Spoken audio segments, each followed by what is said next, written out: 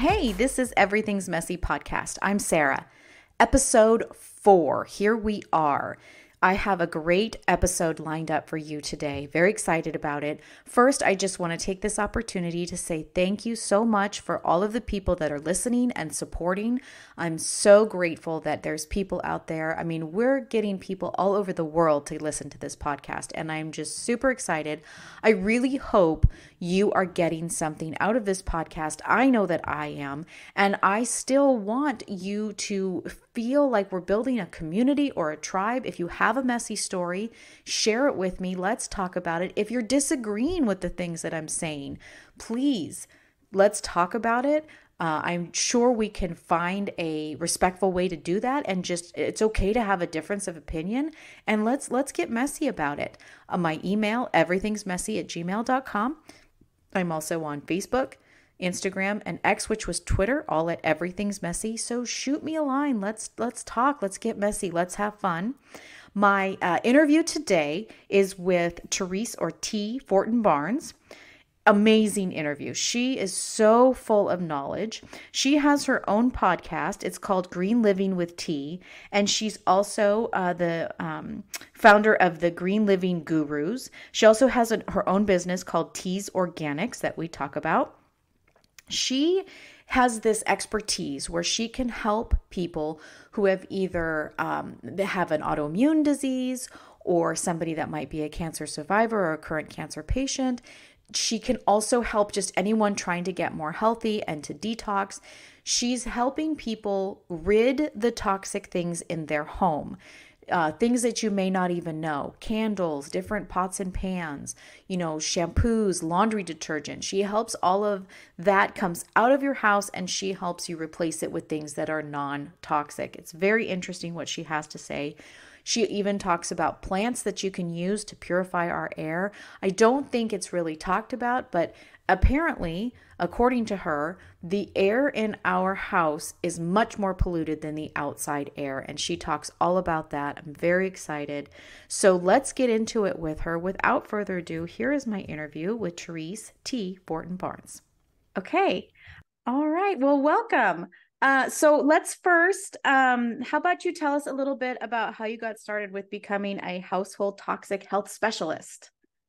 Well, I have to go way back to my childhood and when I was growing up here in Buffalo, New York. And I have 3 older sisters and a younger brother.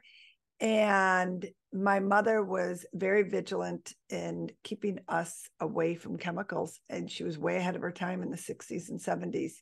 And we would clean every Saturday. We had our chores, and we would clean with vinegar and water and baking soda and just regular soap.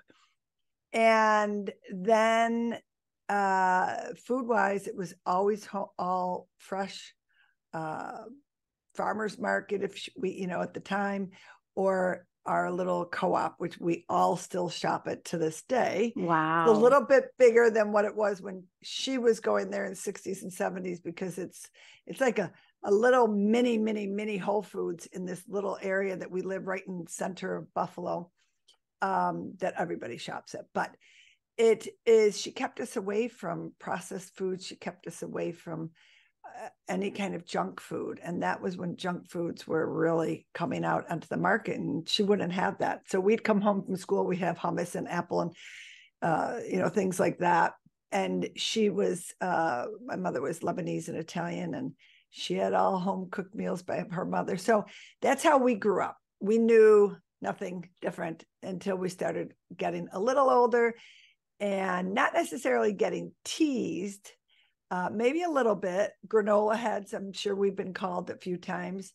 And people would come over and, where's the pretzels or potato chips? And we just didn't have that.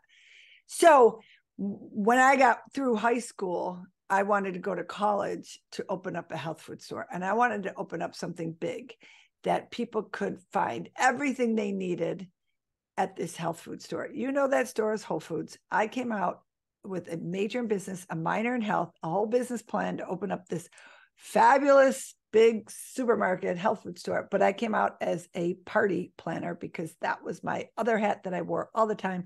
I was one planning every single party. And in the 80s, the party industry and the event planning industry took off, and I was fortunate enough to get a job in that industry. And then from there, I started my own business, and I've had my own event and party and wedding planning business for 37, 8, 9 years, somewhere in there. Wow. So I when 2020 came along, I wanted to really flip over to what I really set my life out to do. And that was helping people get rid of toxic chemicals out of their homes, because I was really doing that for the past 3 decades.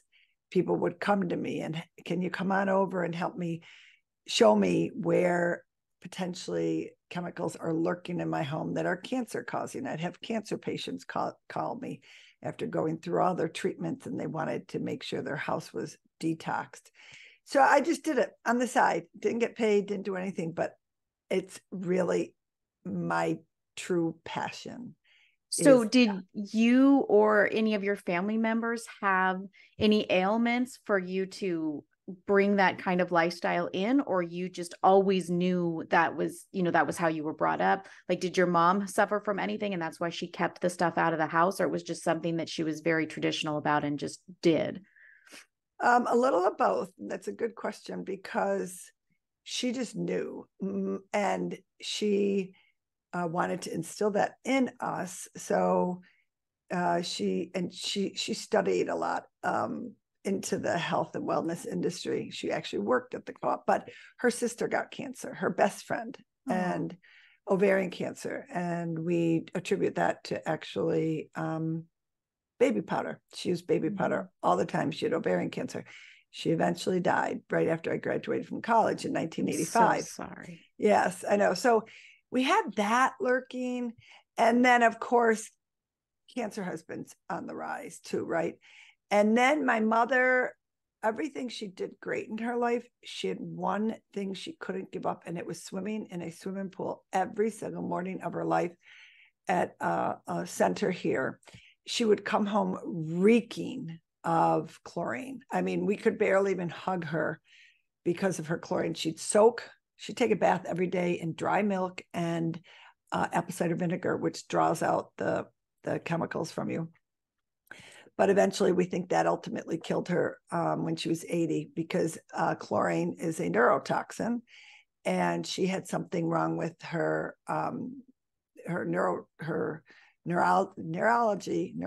neurological system was off. They couldn't figure out what it was, and they attributed it to the chlorine that she was in every single day. Wow. So on that note, everybody else in our family is pretty much healthy. My dad lived till he was 93, 94. And believe me, he was not the healthiest person before he met my mother. My sister has an autoimmune illness. We can't figure out where that's coming from. So she is, and I'm her health advocate, so she is on high alert all the times. Any kind of chemical that she comes in contact with, if somebody has perfume on and they try to hug her, it can just send her whole system into haywire. She can get migraines. She can get sick. She can end up in the hospital, as she has before. So we're very alert, especially. I too suffer. I can just sense a spray, and it can be a very subtle fragrance. It doesn't have to be overpowering, and I just get a whiff of it and I will get a migraine instantly. And be down for the count. And it just we try very hard not to have fragrances, but you take it even a little bit further, I think, and just some of the things I was reading in your blog, it really dives deep into the air in our home and what we're bringing into our home. So talk a little bit about just the everyday stuff in our home and what we can do to sort of clean the air. Yeah. So our homes are typically, and this is the CDC reporting this, somewhere between 2 and 100 times more polluted than the outdoor air. Wow. People think the outdoor air is more polluted. It's really our indoor air. And unfortunately, with COVID too, everybody's at home and people are panicking about this virus and closing up their houses and spraying more chemicals to clean and using, hand sanitizers constantly. But in your home, the air is so important in your home, and especially anybody that has a new build. Not only do you have all those outgassing, all the outgassing going on with all the new build materials, but they make those homes so airtight that it's almost, I had one guy say he does house inspections and sometimes he goes in them and he feels like he's in a coffin. He feels like there's no air movement. So the one thing you always want to do is make sure you've got air movement in your house. Middle of winter, doesn't matter, open up a window, get some fresh air moving. Fans are great too to get the air circulating, but the really opening up a window to just get some fresh air in. Now, it all depends on where you live. If you're on, in a condo on top of an expressway, it's not the freshest air. Right. But that fresh air is so important. Your fans, your air conditioning units, all those things can help if they're clean. Sure. So all your air conditioners, all your heating units have filters. You want to make sure you're either cleaning those or putting in new ones. Ceiling fans. The amount of times I've gone to Airbnbs and I will clean. My sister and I actually will clean the Airbnb before and we bring our own sheets for that matter too. But ceiling fans and the dust on ceiling fans that people don't clean regularly. Yeah. And that's just falling into the air, right? And you're breathing that in. Okay. Yep. Breathing it in. And take your shoes off at the door. But really, it's the products that you're using in your home that are causing the air in your home to be toxic. So what are you cleaning with? Because whatever you're spraying in your home, whatever those chemicals are, that is getting into your air. So those are VOCs that are polluting your air. You might think you're cleaning the floor or cleaning the counter. Unfortunately, you're making your house dirty and your air dirty for you. And yeah. So one of the things that I noticed, and this has been a long journey and process for me, but just like I was telling you, the slightest smell really, it triggers me and I get really bad migraines with it. So I started just cleaning with vinegar. And at the time, we're kind of brainwashed where it has to be bleached to be clean. It has to be bleached to be clean. And so I actually had to deprogram myself a little bit to, kind of read up on the, parts of water to parts of vinegar to actually have it, sustainable. And it was really a process for me to, step away from bleach and those kinds of things, because that's, what we're told that it works the best. They use it in hospitals. That's what, what you're supposed to use in your home. So what do you recommend for people just starting out? The slightest little bit that they should it be removing the bleach? Should it be removing something else? What do you recommend to start with? Well, you nailed it at the beginning. You have to decode your brain, and that is true. It's fair. Once you make one or two of those little changes, people will start realizing and you're as you said, you can tell right away the fragrance.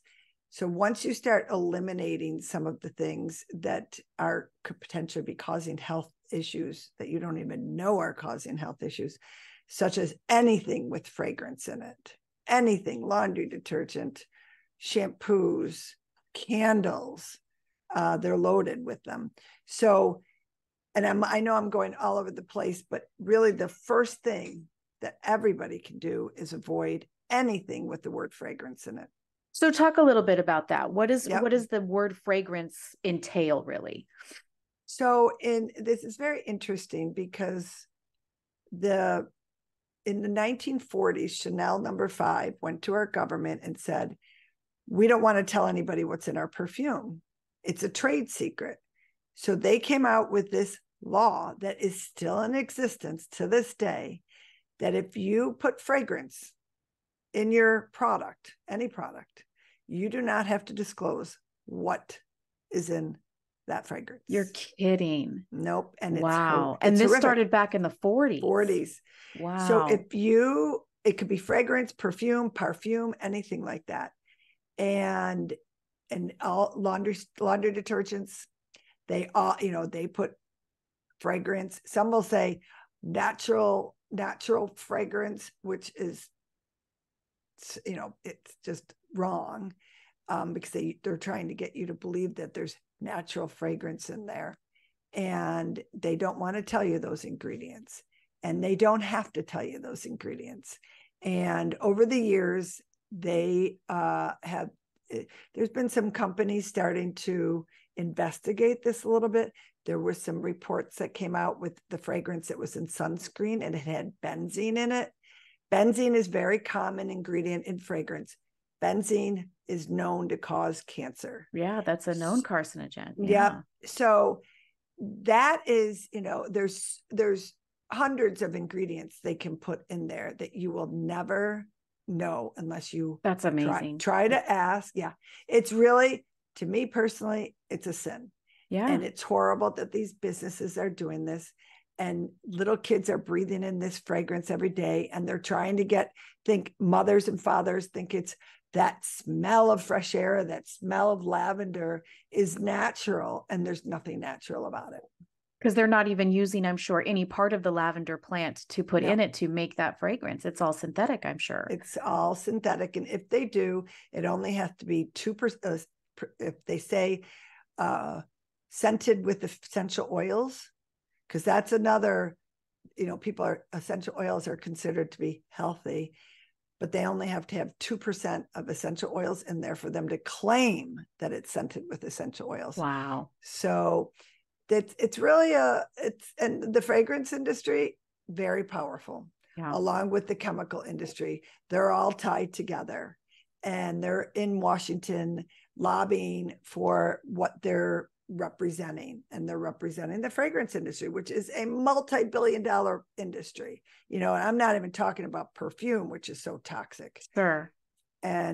But just everyday household things. And let's circle back a little bit to like the candles that you were mentioning. You always, smell, especially as we're approaching fall, you have like your apple or your cinnamon or your pumpkin. Those probably don't have any of those actual ingredients in them, yet they smell like they do. But all of that is super toxic as well, correct? Oh yeah. Candles, you got to be really careful of. And they are very tricky. What they list on there, they might say, coconut oil candle, and there's only a little bit of coconut in with the wax, with some of its petroleum derivatives. And if the wick is lead, I've had so many people say you'll see the ceiling sometimes because the lead can shoot up and make a marker on the wall. Oh, and my goodness. You got to be careful with any candles. There's some good ones on the market. That's a good sign, news. They're starting to, but I feel like even some of those products, they're either extremely expensive or they're still trying to trick you with having some of those chemicals in it. So, and, as a woman, I feel more and more every day, the new beauty products come out every day, something shoved in our face of all of these things that as women, we think we have to slather on our body. Talk a little bit about that and how toxic that can be. So a woman typically puts on her body 168 chemicals a day. A man is more like, I believe they're like 120 or something like that, just with the products, the lotions, the hairspray, the face lotion, the toothpaste, the shampoo. And they're going into our system. And no matter, your skin is your largest organ. And the ingredients, like, you have to pay attention to what you're putting on your skin. It's just like you would read a label on something that you're going to eat. Sure. You want to read the labels and start to understand what you're putting on your skin, what you're putting on your hair, what you're putting on your kids' skin, So there's just becoming aware of it. Turn the bottle around. Sure. Look at those ingredients. Make sure the word fragrance is not on there. And then start, and I tell everybody, start to do your own little research and look at some of the top ingredients and like, what is that? what is, sulfate, what is, there's so many, there's over 80,000 chemicals on the market. Wow. And the good thing, like 10 years ago, very, very hard to find decent products that didn't have all these chemicals in them. Now we have choices. There's so many wonderful choices out there. They're just not mainstream, although they are coming a little bit. Once in a while, I'll see them popping up into our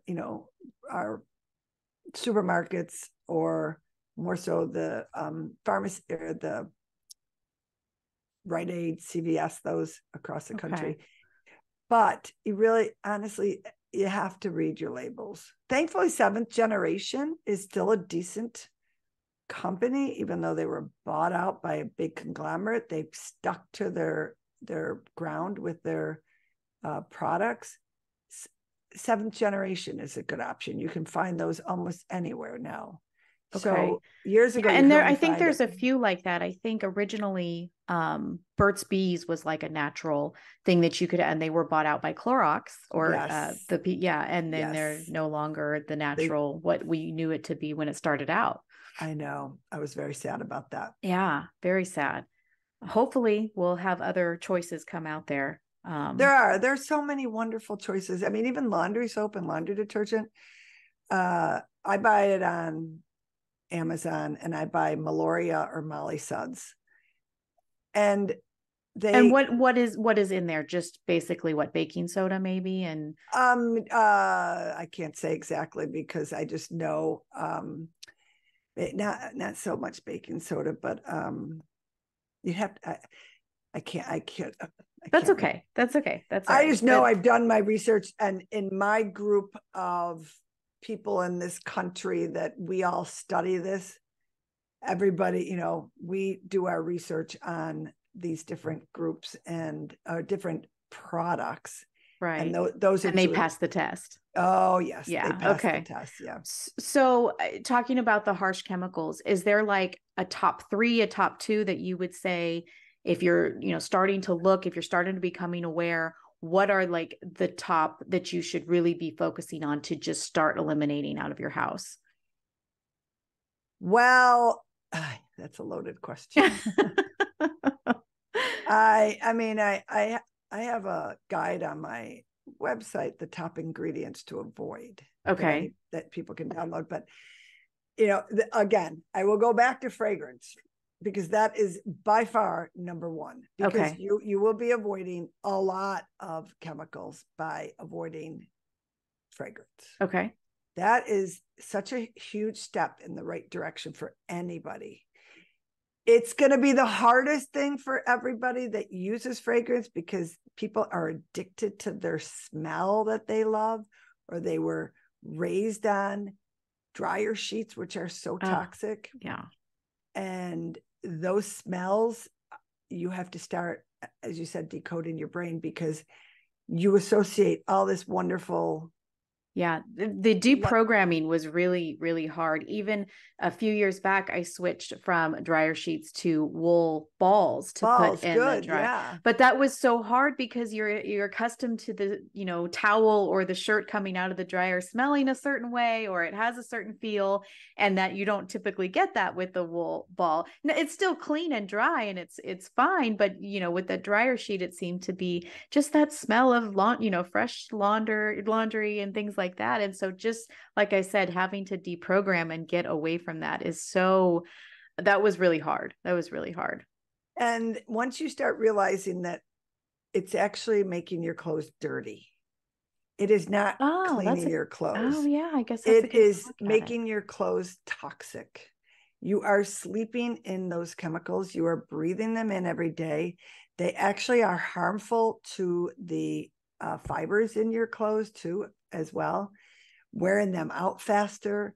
There's just a laundry list of reasons that you want to avoid. That's a good way. That's a good way to look at it. That it's you're actually making them dirty. Yeah. I mean, and some of these chemicals have neurological effects, and can be causing, as simple as like runny noses or sore throats, or you're sniffling. Very common that those chemicals in those products that you're sleeping in, that you're in your clothes every day in, could be causing some of these neurological issues. So I'm glad you brought that up, because one of my questions was going to be, what are some common symptoms if somebody has a high toxic load? What might they be experiencing to know that you have overload of all these toxins, and to start recognizing the symptoms so you can heal and get rid of them? Yeah, and so everybody's different, so it's hard to pinpoint, what are the symptoms. The ones that I come in contact with the most, that when I get people to make the changes, are waking up with the sore throat, having the sniffles when you think it's pollen or something, a headache, maybe just a light little sore throat that you wake up with every morning, the sniffles, that your body is trying to get rid of these toxic chemicals out of your system. And those are some signs. Headaches, definitely. I will get a headache if I have to breathe in any kind of, if I have to sleep in a bed that has these chemicals, which I won't sleep in the bed, usually I'll be like covering my head. Sometimes if you spend the night at a friend's house, typically I bring my own pillow and sheets, but sometimes I forget. I will have the worst night's sleep. My head feels all foggy the next morning until I get up and get some fresh air and kind of clear out my brain almost. It can cause drowsiness. It can affect your sleep, dizziness. It all depends. Everybody's body is different. But once you start eliminating some of these ingredients and chemicals from your lifestyle, you will probably start realizing you didn't even know you were feeling bad until you start to feel better. Yeah, mm-hmm. That's a very good thing. Yeah. So let's talk a little bit about, I noticed on one of the blogs I think you had put out, there are certain like plants that you can bring inside the house that will clean the mm-hmm. air. Which do you recommend that'll really do a good job with just starting out in this endeavor? Yeah, so I am definitely a plantaholic. Thanks to my father. That was his contribution to our green living as kids. But I have probably 100 plants in our house. A lot of people don't have a green thumb. There's some plants out there that are so easy to take care of. And you can even just Google easiest plants to take care of, because you almost can't kill them. One's a snake plant that goes straight up. It looks like a snake actually, and it just kind of stands up in the air. Those are great. You can put and them that'll purify the air. That'll clean the air. The more plants that you can have, the better. Spider plants is another one that's really easy to take care of. I mean, plants have been, people have known that plants definitely can purify the air. On another scale, purifying the air, which I am a huge proponent of, are air purifiers. Okay. So I have plants and I have air purifiers always at the same time, running constantly in our home. Okay. Yeah. So especially now we're in Buffalo, New York. You're in California. Well, you have fires out there as well. We've been having issues early in the summer with the Canadian fires. Oh, right. All the smoke that drifted down from Canada. Yeah. And everybody had to shut their doors and windows right when you wanted to open up your doors and windows. We've been locked up for winter, and it's like, it was bad. You'd go outside and you'd get a sore throat and you'd get a headache. So air purifiers to me are the best investment that you can have in your home. And is there certain plants that are better depending on the season, or indoor plants, it shouldn't matter because it's typically the same climate indoors? Exactly. Yep. So, I mean, we're bombarded, every day. Everybody's bombarded. So you have control over your house as opposed to when you walk out the door. Sure. So the more of these things that you can do in your home, the better, because once you leave your home, you have no control, unfortunately, or where you work. Well, and especially since COVID, we've spent a lot more time in our houses than I think people Yes. did before. Yes, So, definitely. yeah. Definitely. Yep. So, and all right. So then just a little bit more. I read this and I just wanted to get your take on it. So, what is the most important information that every cancer patient survivor needs to know about the carcinogenics and the things that are out there? What, is there something that they can do that would help them in their journey of recovery, or just something that, cleaning the air, as simple as that, is going to help them? Just what is your take on that? So now, yes. So cancer patients who I talk to a lot, they're more in tune, because now they obviously are worried about recurring cancer. And everybody should be worried. Unfortunately, we all should be worried, not just cancer patients. And the and their immune system is compromised. So once your immune system is compromised, then you definitely want to watch every chemical that you're coming in contact with. The problem that I see is that you have the cleaning companies, that are trying to tell you clean, clean, clean, kill the germs and viruses. But unfortunately, these chemicals are killing your good.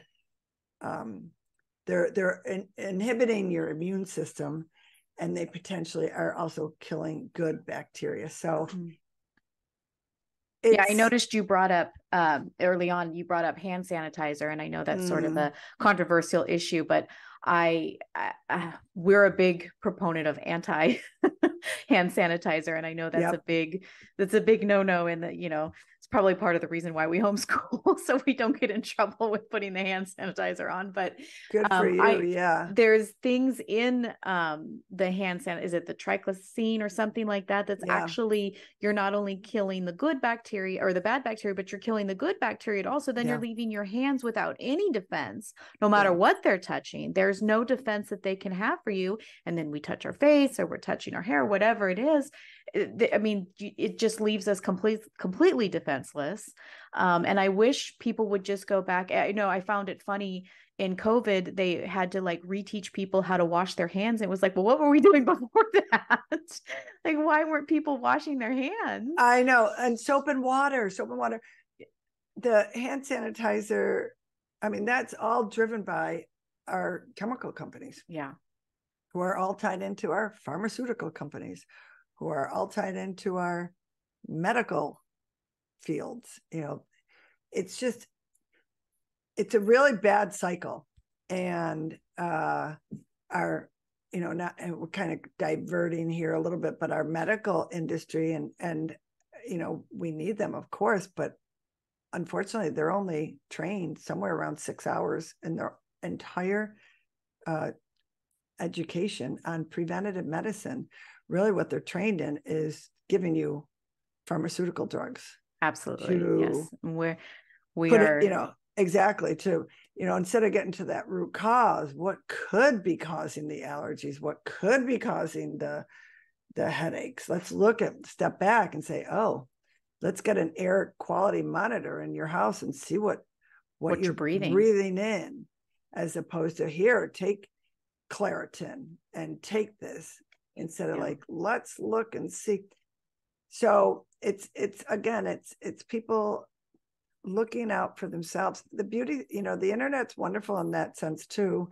There's so much information out there that, it's good and bad, but that will, I've interviewed so many people that have had health issues, did the research, and realize they don't want to take any medicine anymore. They want to figure out, why are they having these issues? Yeah. I've interviewed medical doctors who had autoimmune problems, and all of a sudden they're like, wait, I don't want to give myself medicine. I want to find out, why am I having these issues. Yeah.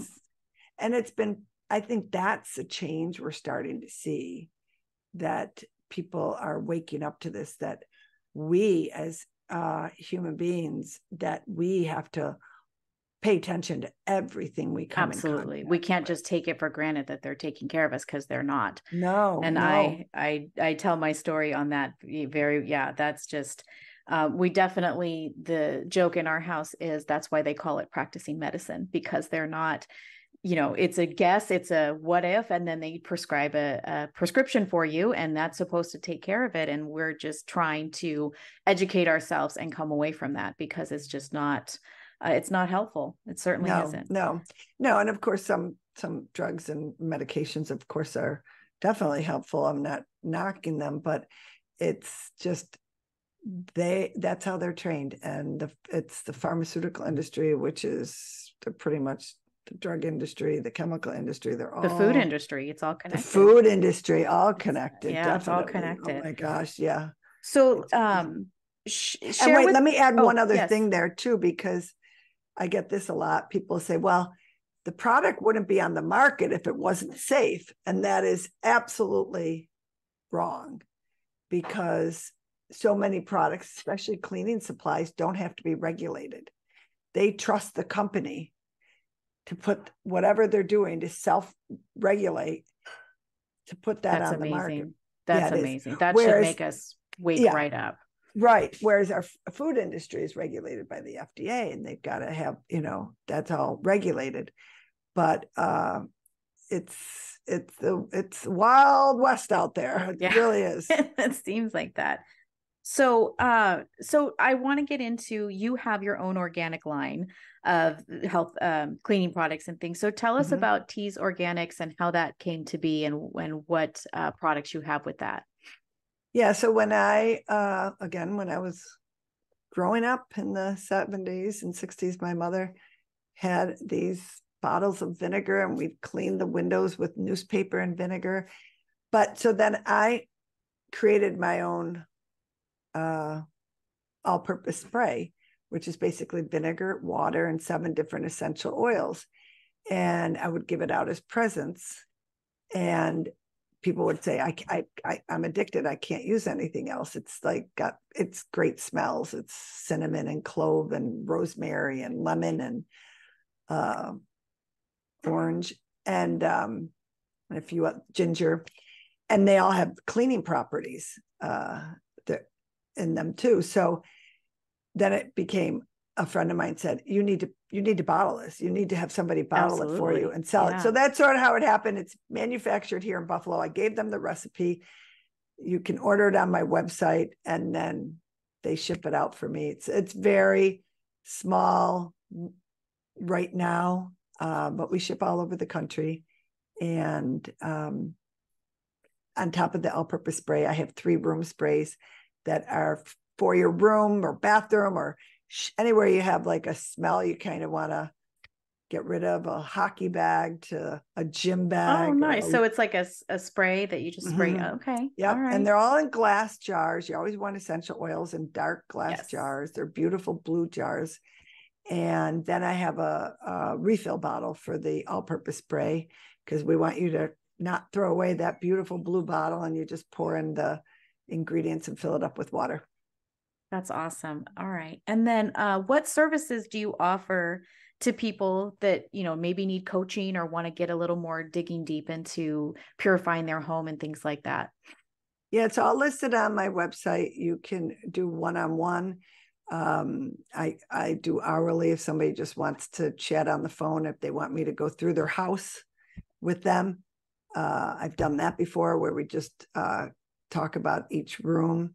Are people surprised to know when you come across something that's just heavily laden with toxins? Are people surprised when you say, oh yeah, that's got to go, that you're done with that? Are they surprised, or is it like oh, I knew that, but I wanted to keep it anyway?